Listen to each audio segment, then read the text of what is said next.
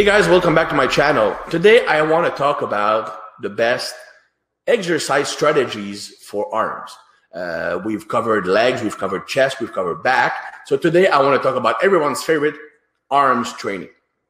So as you probably know by now, if you've been following this series, the optimal exercise strategy will depend largely on your body type. People with shorter limbs will require different approaches than people with longer limbs. I'm not saying that people with longer limbs cannot progress with exercises best suited for shorter limb individuals and vice versa. But if you want to get the most out of your training, it's always a good idea to select the best training strategies for your own body type.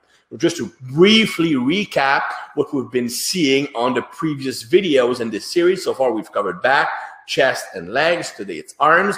While body type, individuals with long limbs and a short torso will not benefit from the same strategy as those with shorter limbs and a longer torso.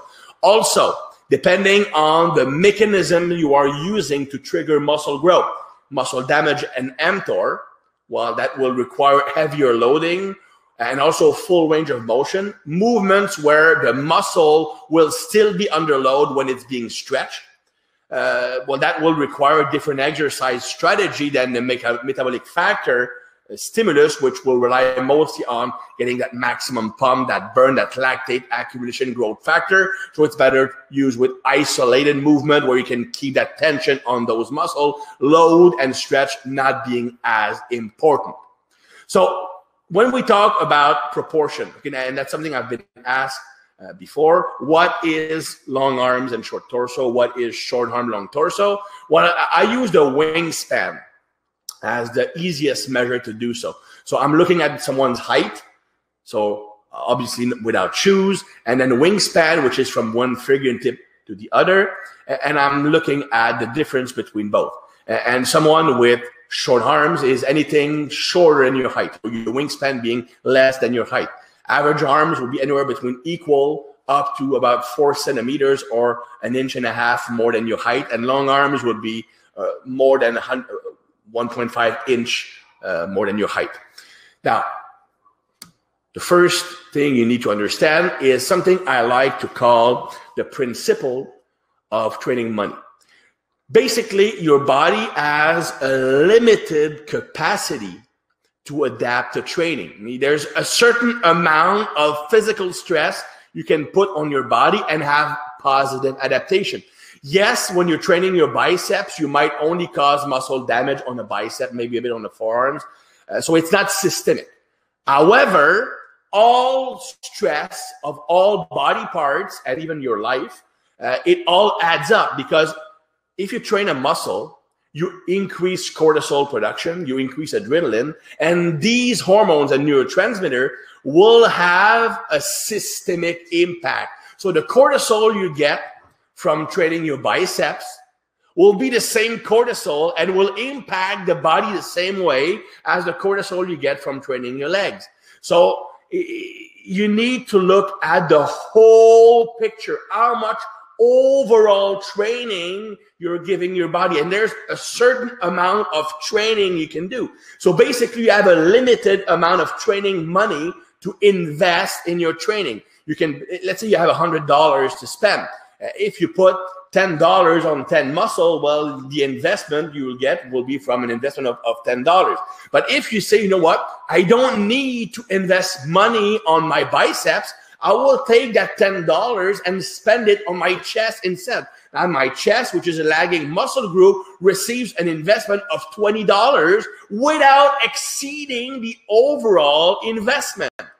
The overall investment is important because if you want to fix a weak point, you can't just add work for that weak point, because that will increase the overall investment, and it might exceed your capacity to recover. Too much cortisol, too much muscle breakdown decreases anabolism, so it leads to less muscle growth. So if you want to invest more money on one exercise or on one muscle, you will need to decrease it elsewhere. And that will be the core principle of arm training. Those who don't need as much arms work or as much direct arms work to get those biceps and triceps to grow, well, they shouldn't invest in doing 4 exercises for both muscles, because it will be pointless, because they are already getting the growth from big pressing, big pulling, and maybe 1 assistance exercise. That's all they need to grow their muscle, their bicep and tricep. On the other end of the spectrum, some people will need maybe up to 4 exercises for biceps to make them grow optimally, because mechanically speaking, they suck at making their biceps grow. So it's a matter of recognizing what your body will need to become its best possible. That's the principle of training money. So if we get briefly an introduction here into the strategies for each type of body weight.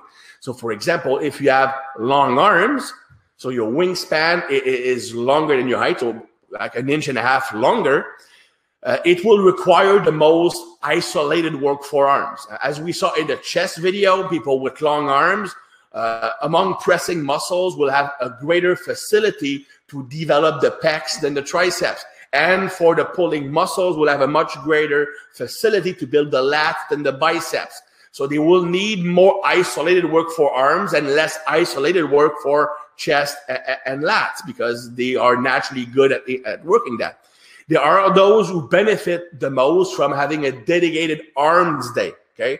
You can use a different strategy, but if you want to have a whole day devoted to training your arms, normally that will work better with people with long arms. Personally, I prefer training for these people. I would train, let's say, biceps with chest and triceps with back normally, but the arm day would certainly work. For these guys, the big compound movement, big presses, big pulls, they will work mostly the central muscle, the chest, the back. So that's a good news, because it makes the big muscle easier to develop. But it means that these movements will not thoroughly stimulate your arms and triceps. They will get some growth from these big compound movements, but they likely won't be enough to get maximum arm growth. They will also benefit the most from doing unilateral work or dumbbell work when it comes to arms training. If you look at people with shorter arms and a narrow clavicle, okay, people with naturally narrower shoulders and short arms, normally the wingspan will be equal or shorter than your height, and your hands will be hanging lower than your hip bone, okay? Because if you're short, okay, the wingspan includes both shoulder width and arm length, because your shoulders are attached to your arms or vice versa.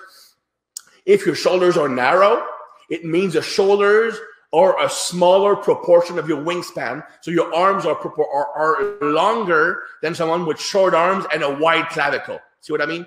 So if you have a narrow clavicle and short arms, these are the guys who require the least amount of isolated work for your arms. They probably don't even need any direct biceps or triceps work. These muscles will grow maximally just from big pressing or big pulling movement. The flip side is that it's very hard for them to build the chest and build the lats. A friend of mine, a guy who's been to my seminars and who I've worked with, he's a bodybuilding coach. The guy has very narrow shoulders, very, very short arms, and monster arms. I'm talking like 19 inches arm, cold at 5'2", just freaky. And he doesn't train arms at all. He also has big traps and never trained traps, because every time he pulls, every time he pushes, arms take over, okay? So he actually doesn't need any arm work because he's already out of balance. Big compound movement are oftentimes all they need. So when it comes to building your arms, their best choices would be like big movement, like a close grip bench press, dips, supinated pull-ups, neutral grip pull-ups. That's enough for what they want. Now, if they decide for some reason to include some amount of isolated work, they become the true arm freaks. People who have arms who grossly overpower the rest of their body. Lee Priest being the best example. Lee Priest has the best possible leverages to get big arms without training them. Very narrow shoulders, even though, of course, when he's in competition shape, he looks wide. But in reality, he's not built wide. He has very short arms. And he did train arms like any body part, which made his arm like super freaky at 21.5, 22 inches on 5'2". That just doesn't make any sense, right? Short arms, wide clavicle. So the arms will hang around hip weight. So me personally, I have my hands when I stand up, I have short arms. It's around middle of my hips. So that would be wide-ish clavicle, short arms. So they would require a moderate amount of isolated work for your arms. They don't need a lot, but if they don't train them, they will not grow optimally. Now, if their goal is not to have like bodybuilder look, it's just to look muscular and athletic, they might not need arms work at all. For a good proportion of my lifting career, I did zero arms work because just having like somewhat muscular arms was enough for me. But when I did bodybuilding, I had to do arms work. Otherwise, they would not grow to the size I needed to do well in bodybuilding, which normally requires somewhat overemphasized biceps and triceps. The big compound movement are still the main bread and butter lift for these people to build the arms, but they will need to add some arm-oriented work if they want to get maximum results. They don't have a specific advantage in training with dumbbells or barbell, so they can pick whatever they want or whatever they like the most. We saw the training strategies in other videos. Basically, you can go with muscle damage, which requires heavier lifting, a movement where the muscle still has loads in the stretch position, or movement where you can use the most weight. That's for muscle damage, mTOR activation. Metabolic factors, you're talking about keeping that muscle under tension. Normally, we would use more machine, more cables, more pulleys, more isolated work with a slightly longer time under tension, focusing on the quality of contraction, not the weight itself. You can also use intensification methods like drop set, superset, rest pause, stuff like that. Now, if we look at long limbs lifter, what are the best biceps exercise? If you are talking about muscle damage, so heavier movement, you can go with barbell curl because that's likely the movement where you can use the most weight. Or ideally, not my personal choice, because for me it doesn't really work, but with people with long arms, it's the best movement. Not surprisingly, it was one of Arnold's favorite. Obviously, long arm lifters, but he had big biceps because he overemphasized them in his training, doing tons of work for his biceps. Incline dumbbell curl. So you are on an incline bench around 60 degrees. You let your arms stretch behind you and you curl from that position. That puts a greater stretch on your bicep. Greater stretch while under load equals more mTOR activation and more muscle damage. For metabolic factors, so they will need more of these exercises. Single arm preacher curl. Preacher curl is good because even if it's a free weight movement, it still has pretty much of a constant tension on the muscle. Cable curls, dumbbell hammer curls, cable reverse curl, machine curl. I can see more machine, more pulleys because it facilitates keeping that muscle under tension. So for long limbed lifters, normally we would go with one muscle damage movement, fairly heavy, 6 to 10 reps, and 2 or 3 exercises in the metabolic factor category. Again, some people will need as much as 4 biceps exercises to get maximum results. Most would probably go with 3 total movements. I would oftentimes, I like to use an arms day or where I can train like A1, A2, so biceps exercise alternated with a tricep exercise. So 1 set bicep, 1 set tricep, 1 set bicep, 1 set triceps. It saves time. If you have 6 exercises to do, 3 each, it makes the whole process faster. You can also combine 1 pec exercise with 1 bicep exercise, or 1 back movement with 1 triceps movement going back and forth, back and forth. So that works pretty well. Long limbed lifters and triceps. For muscle damage, I would go with a JM press, which is a movement where you can actually load pretty heavy while still being able to focus on the triceps and not let the chest compensate, which would be the issue with long limb lifters. Like a lot of people think of a closed grip bench or a dip as the best triceps exercise, and they are for people with short limbs. They're not with people with long limbs. The dips for people with long limbs, even a closed grip bench press for people with long limbs would be mostly a pectoral exercise. You can also go with a nose breaker or skull crusher, depending on what you want to call it. Easy bar lying triceps extension. For metabolic factor exercises, overhead dumbbell tricep extension, rope press down, decline dumbbell tricep extension, which is my favorite.